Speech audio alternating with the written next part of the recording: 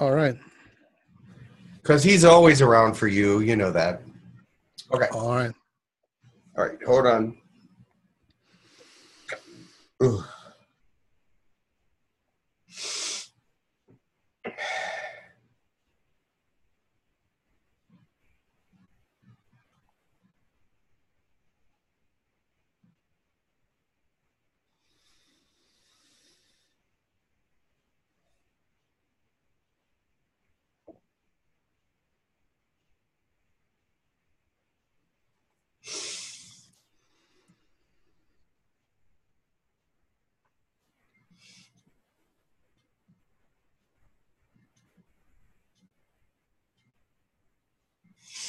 Ah, it's a joy to see you. How are you? Hello, hello, hello. Actually, I think that you seem a little bit on the lower end of positivity today. Not quite very high. I had trouble sleeping, which was very unusual for me. I see that. And I feel that you need some energy. You need some energization. Is that a word? I'm not sure. Yes, the word is correct. I don't know if I need it. I think I'm happy. I'm happy the way I am. What's new in your activity? In my relativity is, well, I am just learning a lot of things. I am moving about and seeing a lot of things. You can learn a lot by just seeing. And so I am observing quite a bit at this time. I'm learning how to use spiritual observations to bring about some deeper thought processes about humanity and other places. Could discarnate spirits have sex? Could it have text? No, sex. Could this experience be sexually included? Oh, something is wrong with the sound. Could discarnate spirits have sex? Yes. If we would like to have sex, then we have to create the scenario for it. But that sometimes, it's sometimes easier not to. But yes, we can create a scenario for sexual activity. Mm-hmm, mm-hmm, mm-hmm.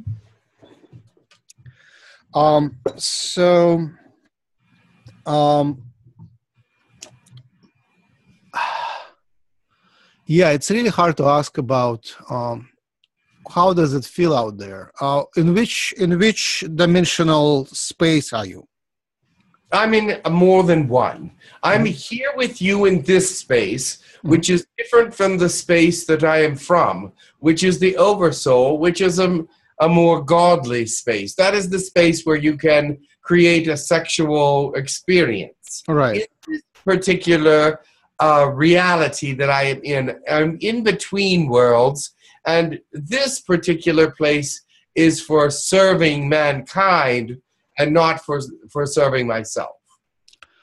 So the oversoul space, yes. How specialized is it in terms of planetary associations? Is it mostly for, are you mostly communicating with earthly spirits or unearthly spirits?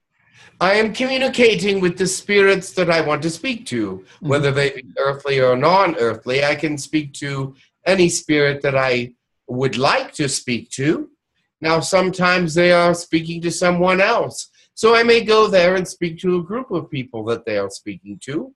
And sometimes we can be alone and speak together. Now, we can create an appointment or in a scenario where we are speaking alone, and an aspect of them which is also busy. There are many that are very busy because they are very popular. So an aspect of them will break free and speak to me by myself. And I am very busy at times as well.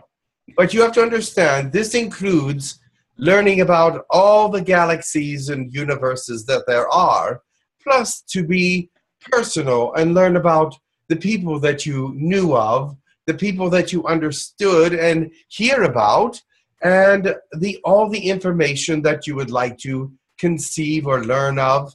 in the universe. Now, of course, you will not learn it all, but there are many, many things that are fascinating to see and to learn. Thank you. Is John Lennon popular? Yes, John Lennon's very popular. And are you popular? Actually, John Lennon's more popular than me, but I am fairly popular because people know who I am, not only from this planet, but from other planets. They have heard of who I am and what I've done. And so, therefore, many want to speak to me because they want to learn things. And they know what I was able to do, and they know what I'm able to do now. I have a feeling that many of earthly spirits stick together and don't communicate with extraterrestrial spirits.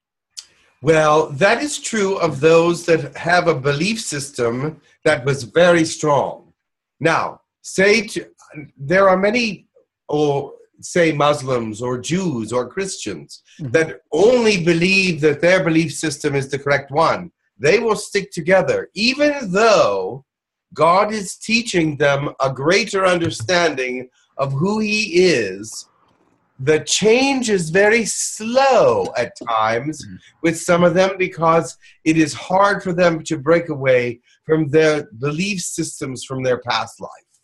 Now, many do, and when they do, they found a greater freedom in the universe and in spirituality.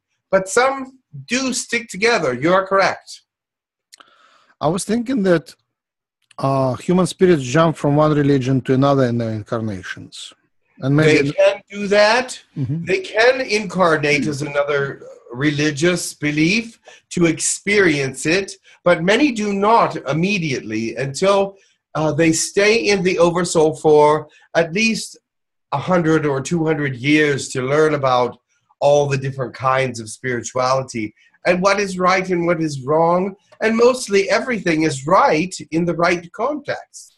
And if it's in the wrong context, then many things are wrong. But if they look at it in the right way, it is a positive. If they look at it in a negative way, it can be a negative. So you have to learn to bring your entire belief system into a positive realm where there is little negativity. And therefore they learn that all the religions have much positivity and much beauty and much substance. Thank you. Coming back to the idea of sex, I was thinking that, I didn't have enough sex in this physical life, and when I get there, if I have a choice, I would have more sex, especially with people who I didn't have a chance to have sex. Would it be your prediction, or there is so much more other stuff that I would forget about it? What's your how do other spirits behave? Yes, let me tell you this. If those that are very much interested in sexuality will create scenarios so that they can experience it in the oversoul. It is not quite the same as in the physical body, but it is very positive and beautiful. Now, it is not wrong to create sexual experiences with one or more people, but it is sometimes more interesting to learn things and to experience things that were never experienced before, rather than to go back to old experiences and try to experience them again. Now, this is something that those that did not really have religious beliefs have found that when they get there and they didn't have much religious affiliation, that they were free to be actually greater in some ways than those that had religious affiliations. So they didn't have to go through understanding what God was like in different religious experiences, but they could experience Him in His fullness and in an unprejudiced way right away in some senses if they wanted to. Now, your life on this planet is not over yet. You will have more sexual experiences here. But is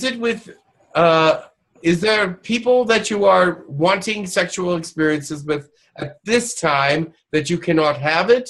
or is it just something that you think is past and you want it in the future? No, for example, it is that some women which I loved before are old now and or dead. Yeah. I see. This is something that I understand. You will have plenty of opportunity, if this is what you wish, in the oversoul for sexual experiences. You will be able to create the exact replica, or you can have that person come to you if they desire sex with you. That in the oversoul, that can be arranged. But if they do not, you can create a replica of them to have relations with. Thank you. That answers the question.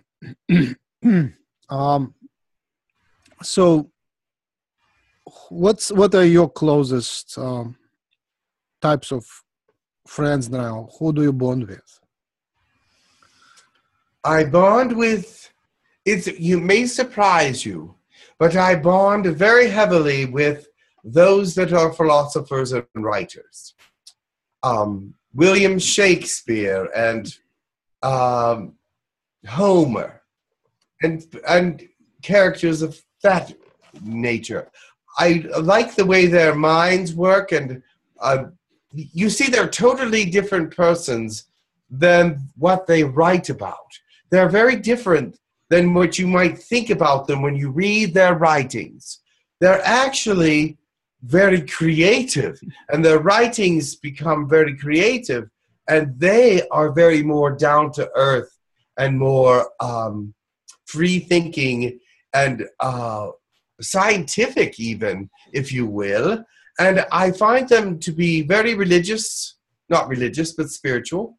I find them to be very enlightened. They have a great deal of enlightenment because they had freedom on the third dimension to do what they wanted to do in many, many aspects.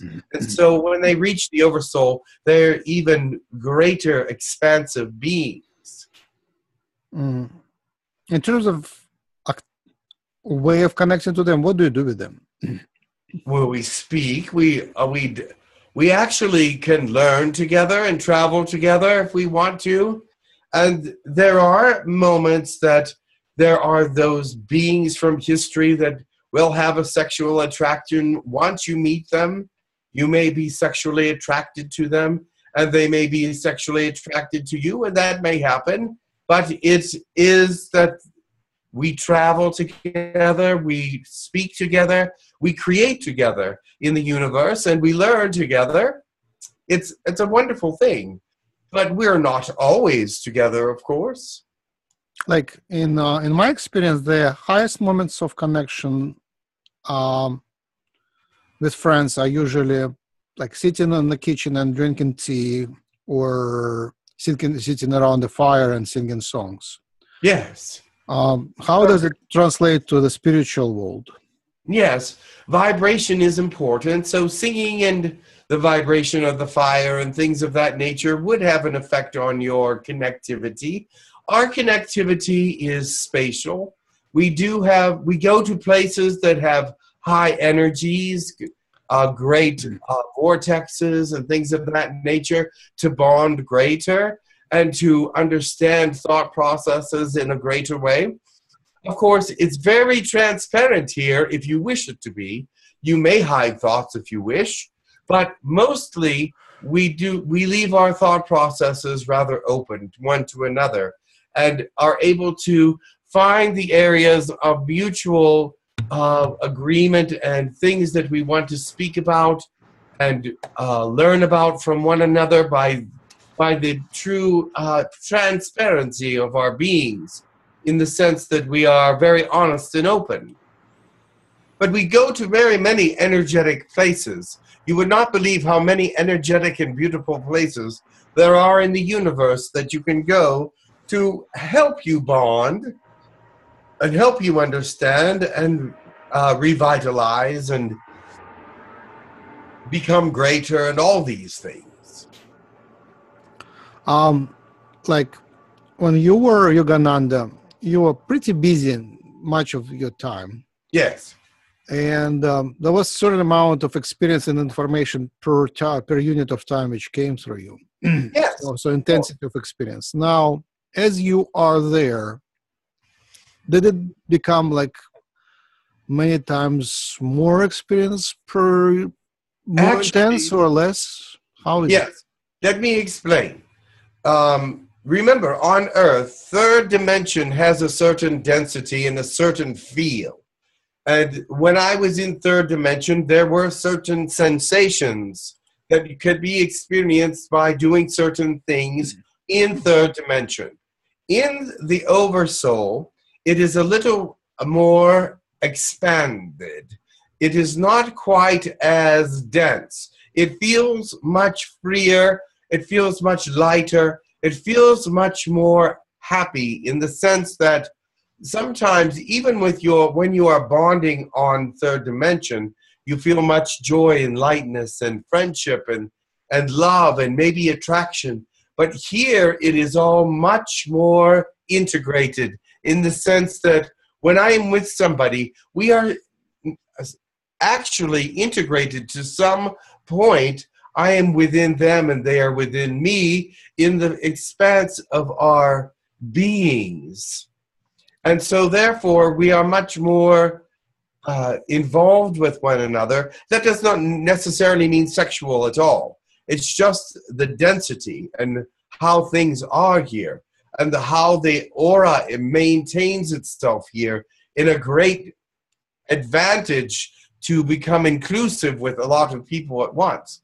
So therefore, it is very loving and wonderful. Whereas the third dimension, you do not always feel that kind of connection. There are moments when you feel deep connections with other people, but here it is much easier to feel a greater connection because the density is much lighter.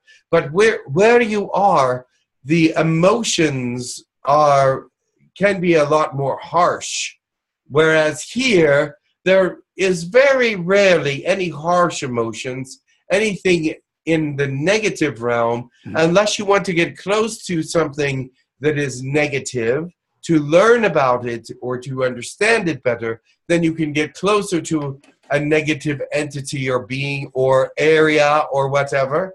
But in your realm, you do not have that choice. It is sometimes that you run into negativity and you weren't really looking for it. Where here, you would have to seek it out to find it. You mentioned emotions, and for me, emotions are invisible, and it's really hard to know about them. These sort of emotions come as certain physical feelings, like you feel emotion, it somehow expresses it physically, and then you feel it. But until it's physical, it's almost intangible. You possibly see you possibly see emotions like very transparently. They're kind of in your possession. How do you see them? Well, let me tell you that your emotions are very unique, each one to another. Everyone on your planet feels emotions to a different strength and degree. So therefore, your emotions may be at a 60% of some other person's emotional feelings, and therefore they are very personal. But some people can bring out emotions in you because of who they are and how you connect with them. They can affect your emotional state. However, in where I am, emotions are, all the positive emotions are there. If you want to connect with them, with other people, you may. It depends on what kind of a day it is for you. Now, day and night, there is no difference. These days here in the Oversoul are endless. You can go on forever and ever. But you do not have to be with people at all times, or spirits, or aliens, or even learning things. You can relax here as well. But the emotions that we feel are interactive. Not so necessarily so on your planet. You each feel your own separate set of emotions. You might affect each other's emotions, but they are not interlocking usually unless there is sexuality or love, or if there's a great bond of some sort, then you can interlock your emotions perhaps. But here it's much easier because the density allows you to reach in and feel the emotions of others and in their intensity as they feel them or as they have supported them in the oversoul. So how do you see the emotions? Are they fluid? Do they have colors? What is the... Well, not necessarily. They are like what you said. They are feelings. You can, in the oversoul, you can designate emotions with colors. You can designate emotions with waves of energy. You can designate emotions with bright lights, if you wish. You can change your atmospheres to permit what you wish to happen at that moment. And so that's what makes the oversoul so incredible, is it's infinite in its creative and its experiential degrees. Whereas third dimension, you are set into a certain aspect of density and must experience from what you've learned of your emotions within and from others. My theory is that each emotion is a sub-program which has its own independence, and it runs by itself, and it has a certain relation to time, so it has fluid properties. That's best I can characterize it in terms of its behavior, because it's not directly controlled by us. It's independent from us, so it's sub-program with certain freedom of behavior. It is, let me tell you this, it is learned. Some of your emotions, they are there, of course, from the beginning, or from very close to the beginning. But you are taught how to use them and how they are to be felt by the people around you, your peers, and some people use their emotions differently on your planet than you may use them, or even feel them differently and call them different names than what you might experience. Some may say frustration, and some may say that it's fear. Some may call it nervous. You may call it stress. But they deal with it in the way that they know the best what they feel and what they have learned to call it within themselves. Now, you are a product of all this teaching and learning from your peers and your families.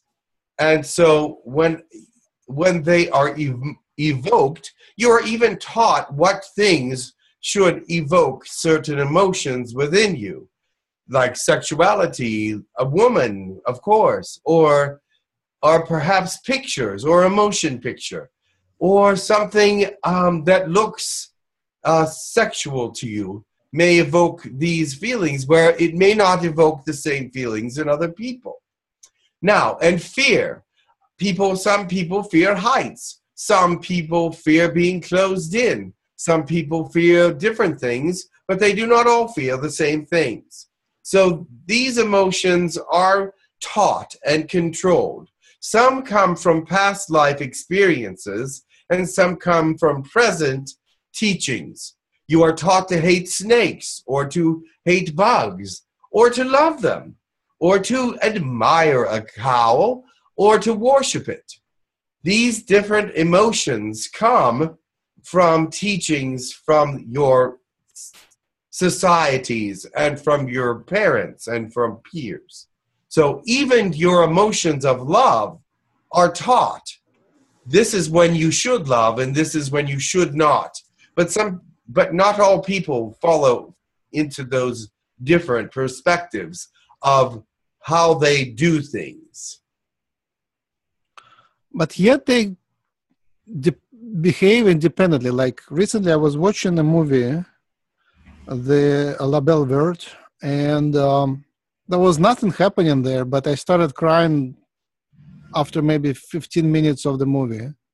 There was very little of development in the plot, but it was just the emotion of, happiness and some sort of, I interpreted it as recognition of a lifestyle of the people.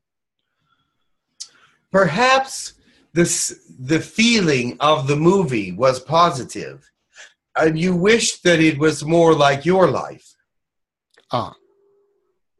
Most likely, yes. And so therefore, it touched on your expression of emotions because of desire. You are taught about what is the best kind of places, but you will formulate a thought in your mind of what kind of environment would be best for you. Now, perhaps this movie touched upon that kind of environment, and it made you sad that you were not part of it in reality. Mm-hmm. Mm-hmm.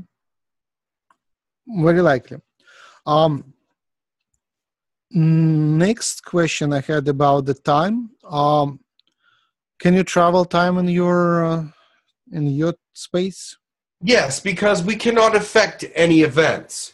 The events that happen on any planet, in any reality, cannot be affected from the oversoul. We may visit any time, we may watch it and see it and become part of it in some ways, but we do not change any facts or a single molecule in that different density. So therefore, yes, we can time travel as much as we want because we have no effect on time as it were in the densities.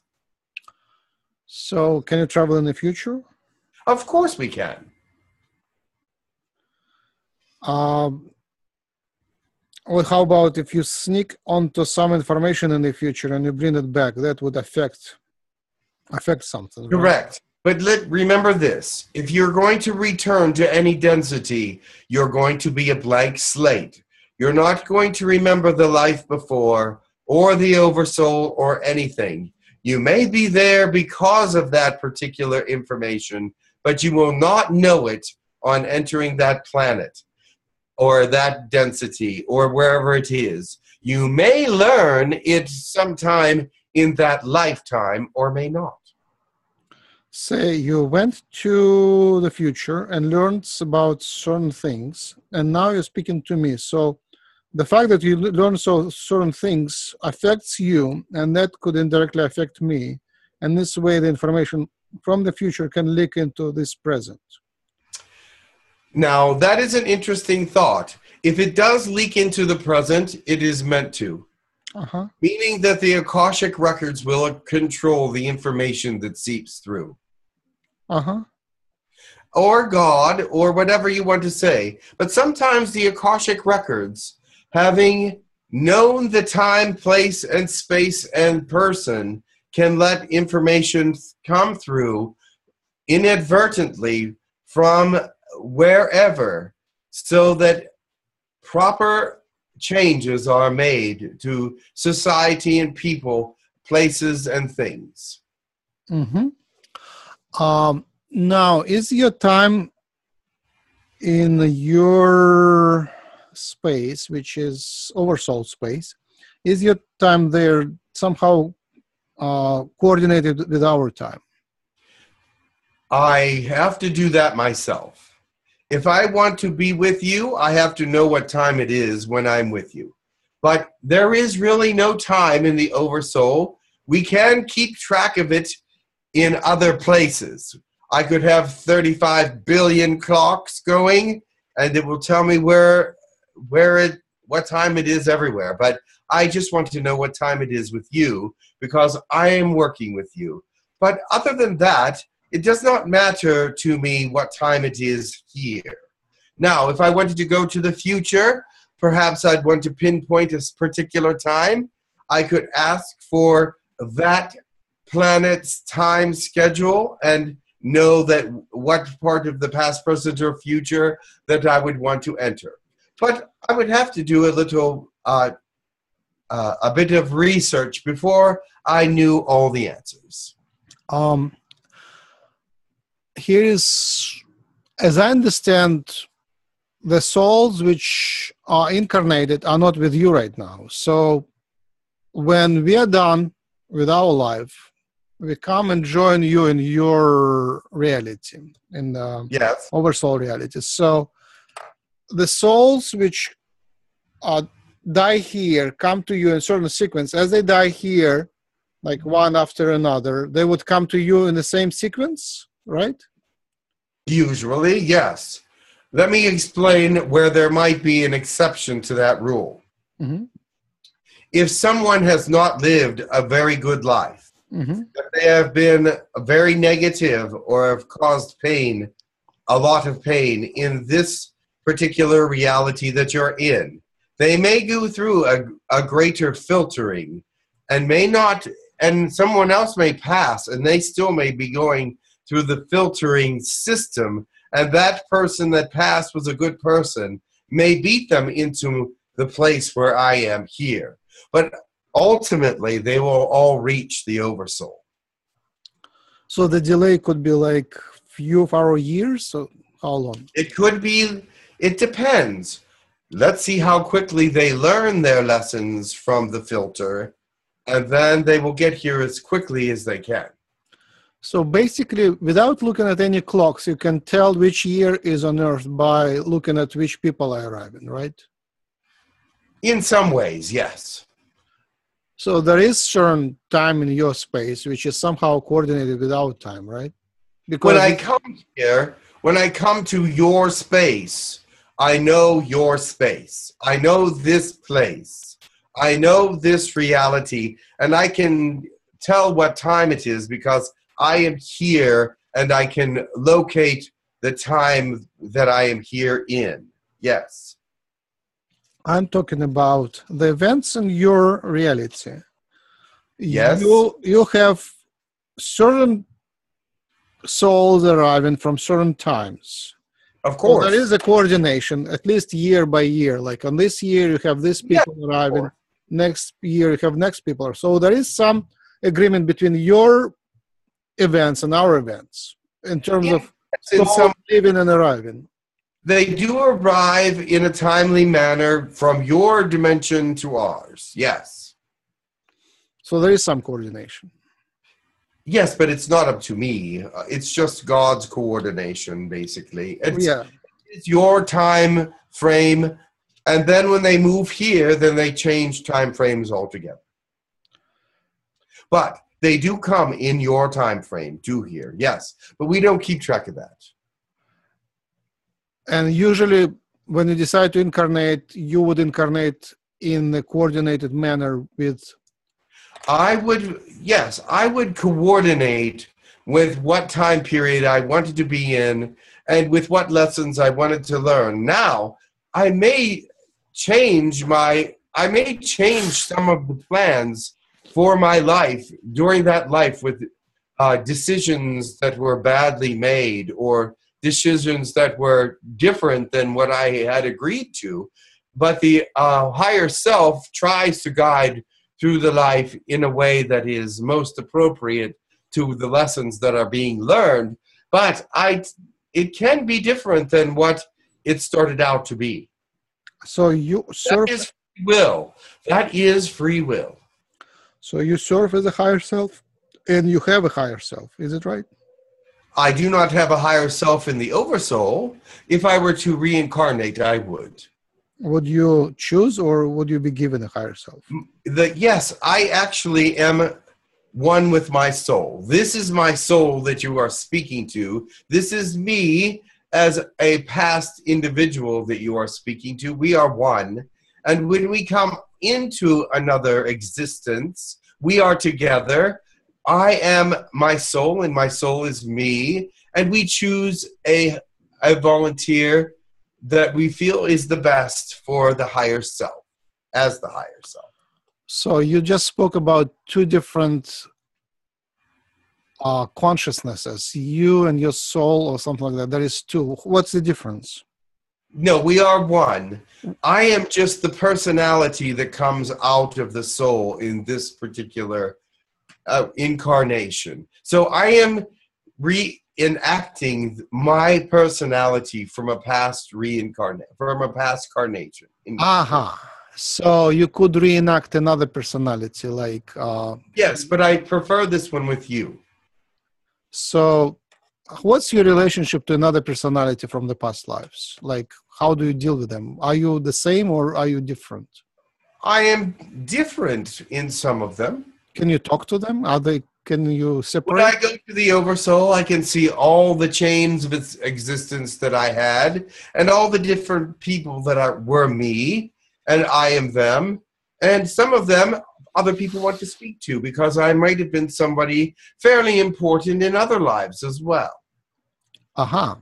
So would you speak to your other personalities or you don't want to separate from them? No, I can speak to them. So you can speak to King Henry? Yes. It wasn't Henry. It was William. Yeah, King William, right? Yes.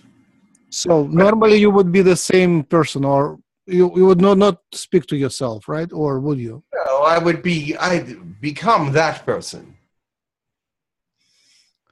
But I could speak to that aspect because they existed in a human form. So I could go back in time and speak to that person as they were in reality.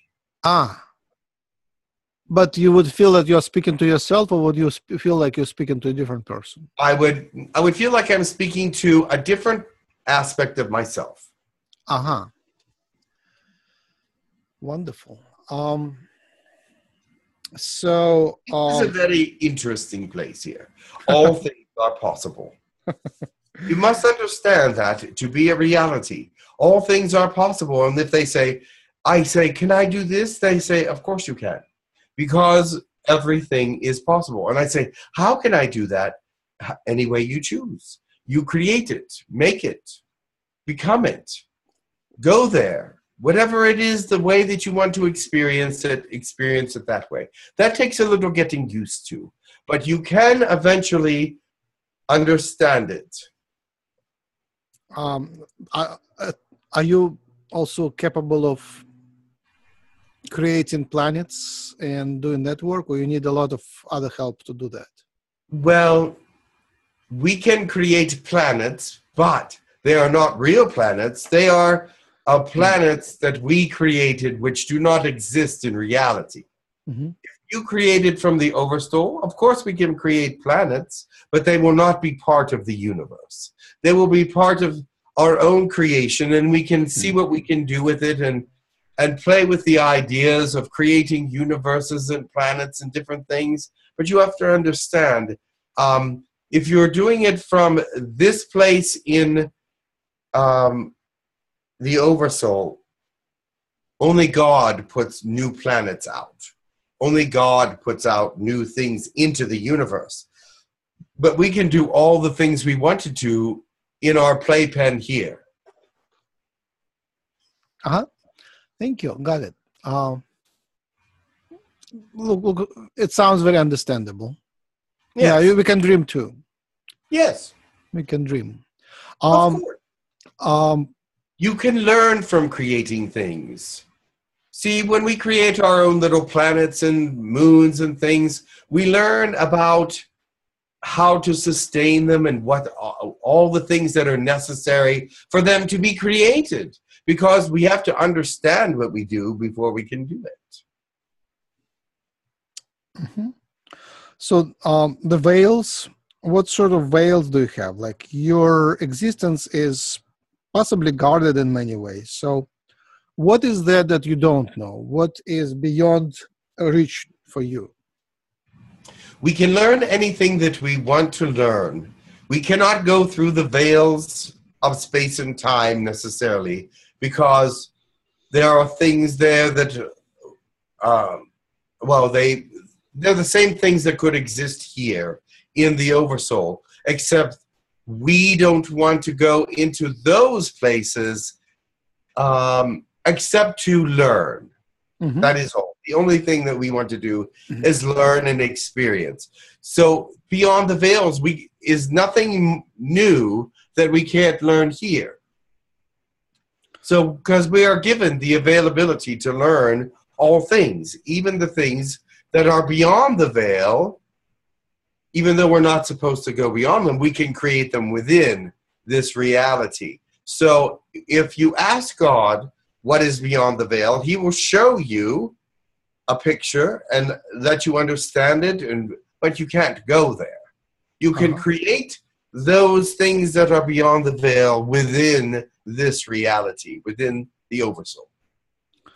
So the problem is very familiar to you. The problem of Buddhism is that we are stuck in the incarnation cycle, in incarnation wheel, and there is something beyond that, like next level, Yes. which we cannot reach by some reason, by some how do you say, problem with perception, I guess, or learning. Exactly. Can you see that beyond? Oh, yes. Let me tell you something. The Buddhists believe that you always reincarnate. You always come back as something, blah, blah, blah. But that is not necessarily true. You may always come back eventually, but it does not mean that as soon as you die, you're coming right back. Here you can wait 1 million years or 2 million or 8 million before you go back into a life, if that's what you want. But most people do not wait that long. The experience of dimensions, the experience of the intensity of real life, of corporal bodies, is really quite wonderful and more intense. And they remember the intensity, and some of them didn't like it, and so they stay in the oversoul and don't come back for millions of years, but others go back and into different dimensions to experience all the different ways that they can feel and sense and understand. And they know that there will be pain, but without pain, sometimes it gets a little boring. So they want a little bit at least. So that's why some of them go back, although they know that some lives will have a great deal of pain, maybe that they didn't contract for, but if they make bad decisions, there will be pain. So they have to remember too that when they are there, which they don't remember where they're from sometimes, they will make bad decisions. And maybe they didn't think they were bad, but they were bad. And they end up in a lot of pain. So there is that idea, which is actually, I would say, rather popular, that this life is an illusion. And when you come to the afterlife, to your place, oversoul, it's also an illusion. And there is a bigger truth which is hidden from you by veil. Is it in any way possible? How am I supposed to know that? Yours is not an illusion in my sensibilities. This may seem like an illusion sometimes, yes. I agree. The oversoul may seem illusional, and even reality can be illusional. But what is beyond, how can we know? Yeah, from here we kind of look up and see, when we get to oversoul, we'll know much more. Oh, absolutely, yes. But maybe you also look up and say, there is a veil which we can feel, and when we get to the certain level of development, we will ascend to the next level, which is all beyond this dimension, somewhere else. Yes. Now, the creator realm, that is where God lives, is not this realm. We are in the oversoul, and he is beyond the veil. And we can see him, and he can come here, but we cannot go there. The creator beings are outside the veil here. Although this realm, you cannot ask for anything more than this, really. Don't these have souls which graduate and go up? There are those that are beyond the realm that exist there and always have. And they have come to Earth and other planets, but they return to not the oversoul, but somewhere higher. Mm-hmm. Do you channel them? I do not, but if you would like to, you may. Mm-hmm. But the thing is, we have everything we need here. We do not need to channel the greater beings because the greater beings have given us everything that we possibly can imagine. Mm-hmm. So you can communicate beyond the veil. I can communicate, and we do sometimes when we speak to God and the higher beings, but there is no reason to ask for anything. Mm-hmm. They gave us everything that we possibly could ask for. Do you feel like it is a collective dream? The oversoul is a collective dream, and when the oversoul evolves to a certain level, it will raise to a higher level? It is possible. There is that rumor, yes.